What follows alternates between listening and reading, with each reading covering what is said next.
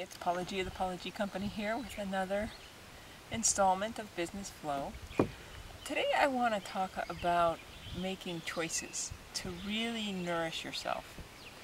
You see, I had a long conversation yesterday because there was a few obligations that we had for today, and we were really delving deeply into what would really nourish us most, feeling the need for some healing and rejuvenation really necessary if you want to be at your best in your life and be able to do creative things, innovative things, be present for your clients.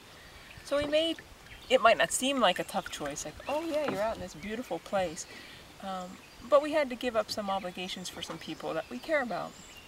And what I find is that the choices that we most need to make can sometimes seem so hard, because when we choose one thing, we're automatically saying no to something else, and we're not just saying no to the crappy stuff. We're sometimes saying no to something really good and important.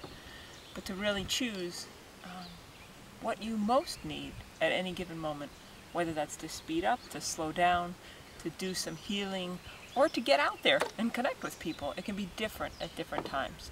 But it's most important that you choose the one that's most authentic, most nourishing, and that will help you to flow.